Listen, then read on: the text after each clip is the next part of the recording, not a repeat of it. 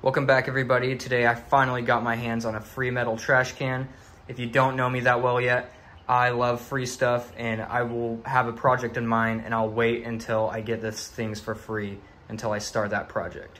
And so today I'm going to be making a Faraday cage out of this metal trash can.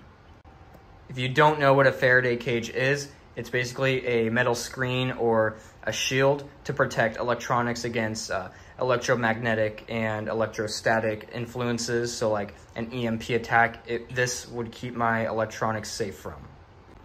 Building one of these is super cheap and easy, and obviously you're gonna have a lot of space to protect a bunch of electronics.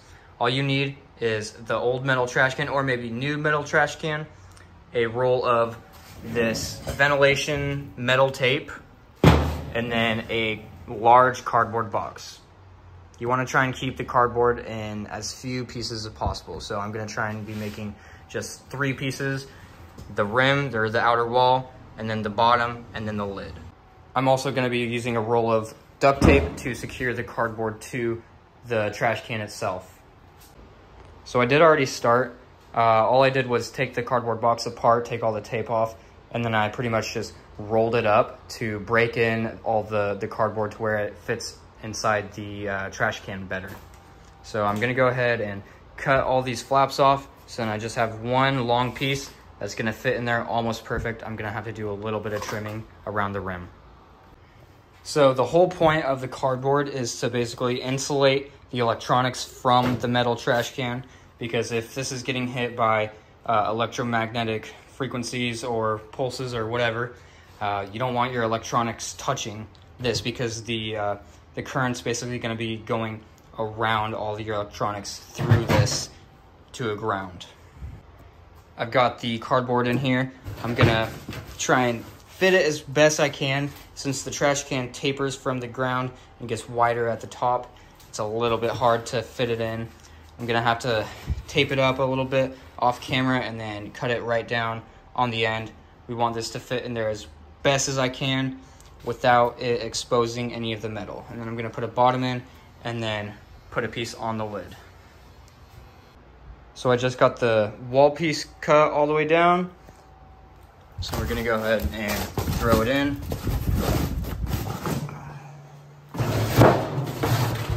I just got to, yeah, that'll fit pretty good.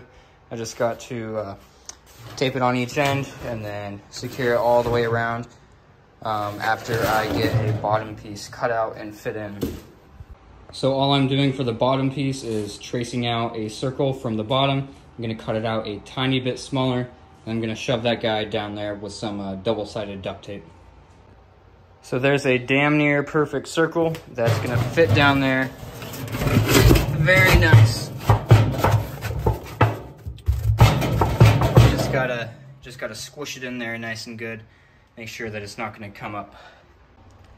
Now before you put your sidewall cardboard in, you're gonna wanna take this tape and cover any holes where maybe the handles are installed or anything where any holes are in the trash can. So that includes these handles on the sides and the handle on the lid. So once you're done taping these attachment points for the handles, it should look something like this. You can go a little bit more if you want. I did 2 layers for each attachment point. I feel like this is kind of bare bones, but if I had more tape, I would definitely go a whole lot bigger patches. And then there we go, I got the lid all sealed up. Now something that I'm gonna do to make the adhesive kind of bond to the metal a little bit more is use a torch and just go over it lightly, you know, for a second to heat up the adhesive and get it to stick better. Literally just gonna hit it up a little bit.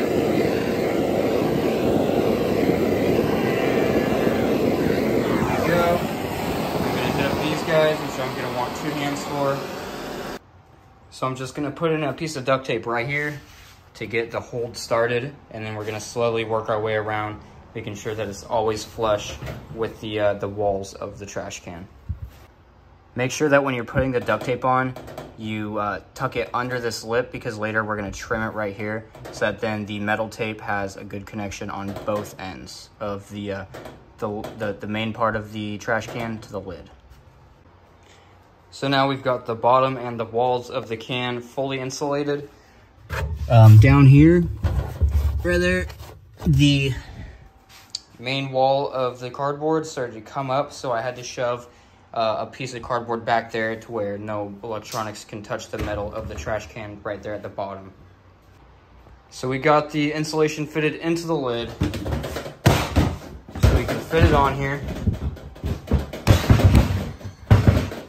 Get the lid all the way on, and then go around and cut these pieces of duct tape at a little bit of an upward angle to where when you seal it with the tape, it's gonna have a good connection. And it's basically gonna turn it into one solid piece of metal. So I've cut off the duct tape strips from here. And now at this point, you can put in whatever electronics that you wanna protect in here, and then we're gonna seal it up with the tape all around the rim. Right now, I'm not gonna seal it off because I don't have all the electronics in it yet. But you can seal it off if you want, and then you're done. And you can store it away and wait for something to happen. Hopefully nothing does happen, but if it does, you are prepared with electronics. You know, you can put radios in, power banks, solar panels, really anything that you want in there, and it's not gonna be compromised from an EMP attack. If you guys enjoyed the video, please make sure that you go like and subscribe and go check out my other videos.